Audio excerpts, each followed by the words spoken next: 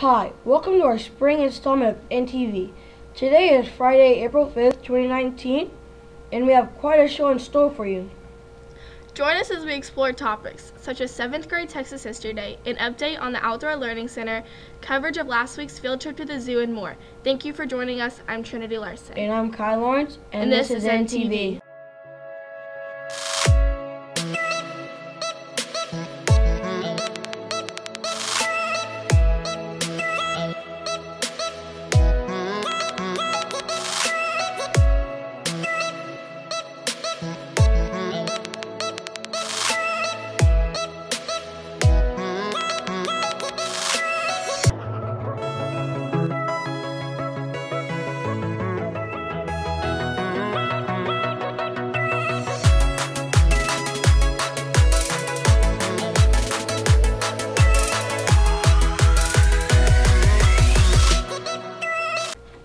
Last Friday, the 7th grade teachers planned and showcased yet another Texas History Day for all the 7th graders. From making their own butter to learning the trade of rope making, these 7th graders were able to experience a full day of hands-on learning.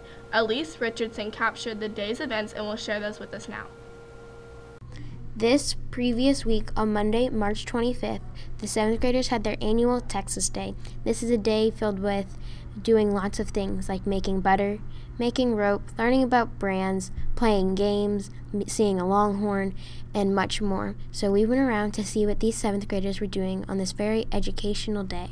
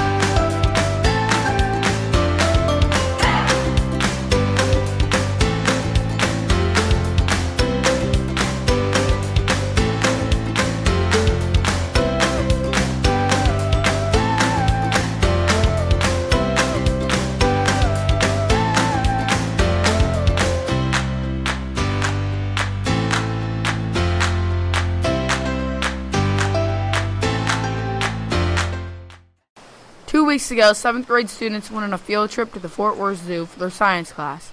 We have videos and pictures of the trip. We also have some interviews with students, chaperones, and employees that were there. Here's a quick peek into what that trip was like.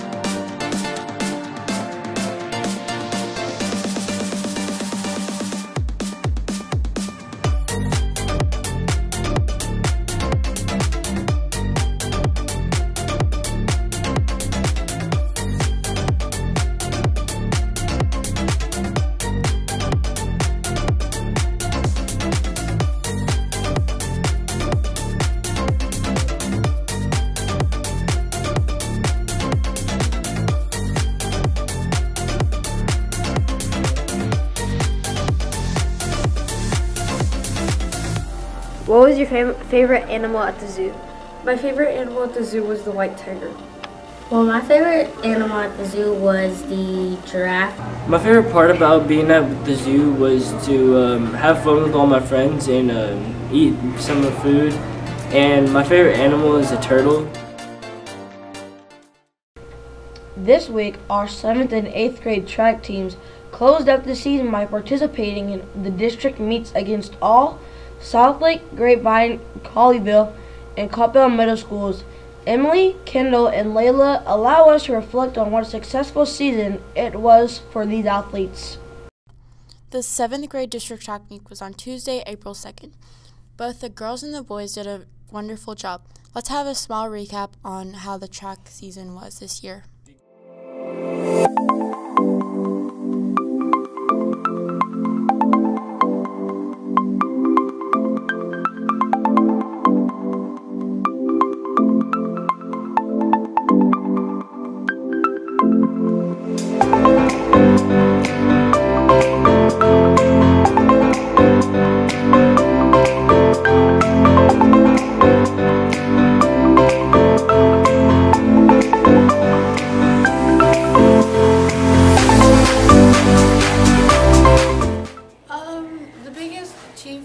Would be getting 5th in the 200 last week, and I'm in 4x1, 4x2, and a 200 race.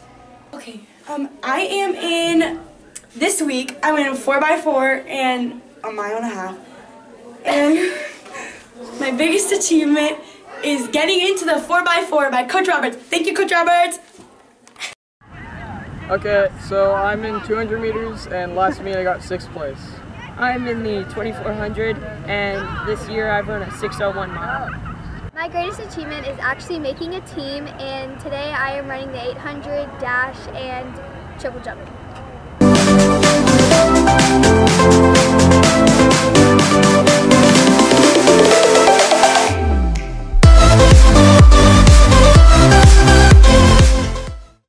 As the school year is coming to an end and our North 8th graders prepare for their freshman year, they have chosen between going to the 9th grade center or New Tech High. Here we take a look at which school may be the better choice for you. First off, what does each school offer?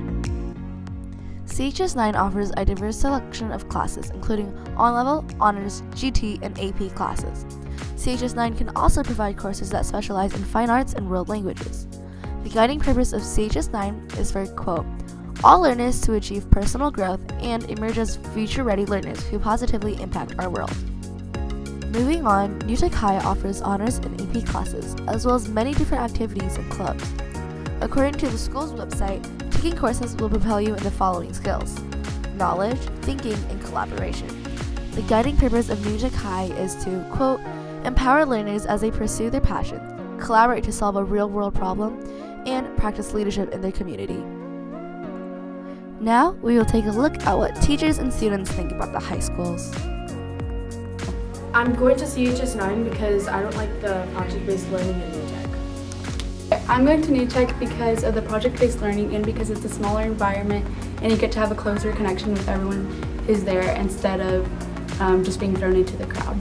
After your time at Middle School North or any of our middle schools, you have two options in Coppell ISD. You can go to the Coppell High School 9th grade campus, which just opened this year, or you could go to New Tech High at Coppell. Both schools are outstanding. They have a lot in common, but they do have some differences as well. New Tech High at Coppell, or New Tech, is obviously a much smaller school, so you'll have probably smaller classes, less classmates, and I believe that most of the work they do is project or problem-based learning. So you'll be doing mostly collaborative projects throughout the year in each of your classes, working towards mastering the concepts required for that class. And at Coppell High School 9th grade campus, or CHS 9, you'll also have very similar experiences collaborating with your classmates. There's a larger student body. At both schools, you can continue to participate in Coppell High School athletics and other extracurriculars.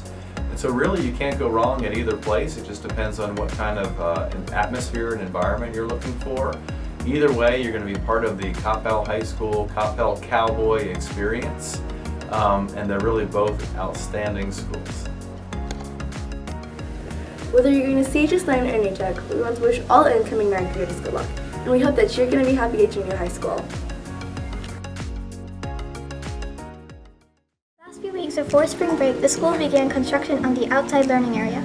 When all the students came back from spring break, they were pleasantly surprised with the new outdoor learning area.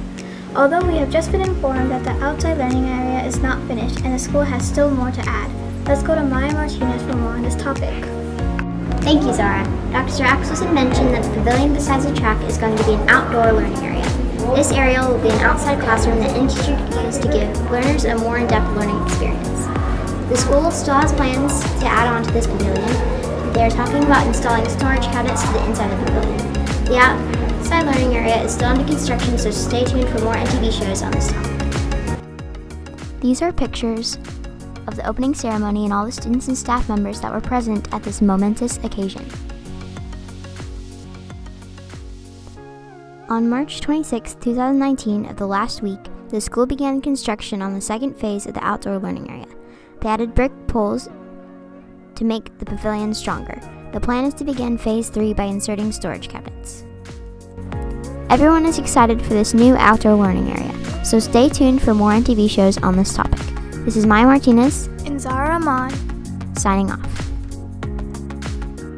I'm Gavin. And I'm Bella. And today we're going to be interviewing people asking how they feel about the NFL off-season trades. And even a special guest interview, Solomon Thomas. How do you feel about Odell Beckham Jr. being traded to the Browns? I think it's going to be good for them because they have Baker Mayfield as their quarterback. It's going to help him. How do you feel about Antonio Brown being traded to the Raiders? Well, I think the Raiders are going to be a really good team now because Derek Carr is a really fast thrower, so Antonio Brown will be able to help him get a lot more touchdowns. How do you feel about OBJ getting traded to the Browns? Well, I liked the Giants, so I really liked watching him play, so I'm really sad that he went to the Browns. Who do you think is going to win the Super Bowl? I think the Rams are going to win the Super Bowl because they have one of the best defenses in the league. Who else? The Chiefs. We were lucky enough to get an exclusive interview with NFL defensive end for the San Francisco 49ers, Solomon Thomas, on his opinion for the NFL trades. How do you feel about the rumors about the 49ers and the Vikings beginning trade talks for Xavier Rhodes?